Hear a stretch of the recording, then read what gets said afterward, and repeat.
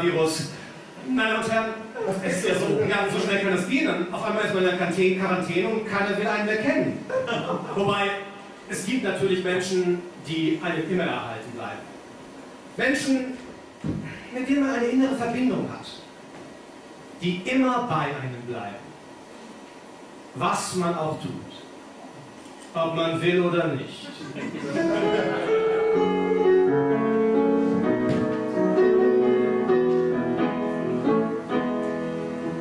Mit guten Freunden geht man durch das Leben, aber sie verändern sich eben. Zwei meiner Freunde von den Älteren wurden vor einiger Zeit Eltern.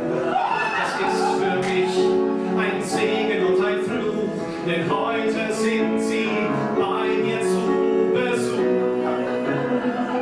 Sie ist sehr süß anzusehen und auch fast sehr angenehm. Sie beißt und heult fast nie, die kleine Antigone. Sie ist ihrer Eltern stolz, ihr Spielzeug nur aus Holz, ökologisch ohne PVC, die kleine Antigone.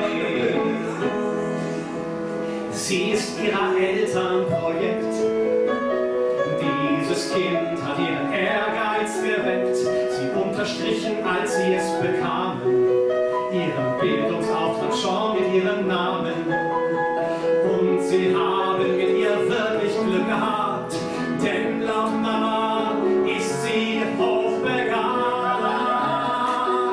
Sie ist ihrer Eltern Schatz, ein süßer kleiner Franz, und pickelt aus Parkett, och nee, die kleine Antigone. Sie schreit nur, wenn ihr langweilig ist, was relativ häufig ist, und tritt mir gern auf meinen Zeh. Aua, die kleine Antigone. Ihre Mutter hat mir noch verraten, sie sorgt sich sehr um den Kindergarten. Endlich, sagt sie mit besorgter Miene, heißt dort ihre beste Freundin Chantal Jacqueline. Gegen die wäre gar nichts einzuwenden, doch wo soll das mit diesem Namen enden? Sie hat ihren eigenen Kopf unter diesem süßen Schopf. Erzählt mir beim Café Olé die Mutter von Antigone. Sie kann sich doch nicht selbst anziehen, doch spricht schon fließend Mandarin. Gießt über meinen Kopf den Tee, die kleine Antigone. Jedermann fragt sich, woher kommt diese Wut, doch wenn man hinschaut, versteht man ziemlich gut. Hätte man mich mit so einem Namen geplagt, hätte ich schon längst meine Eltern verklagt.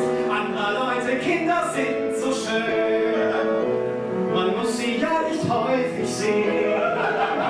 Zum Abschied tut sie mir noch mal weh, die kleine Antigone.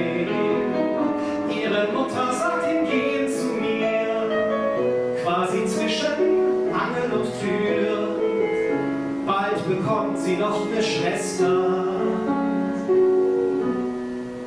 Clytemnestra.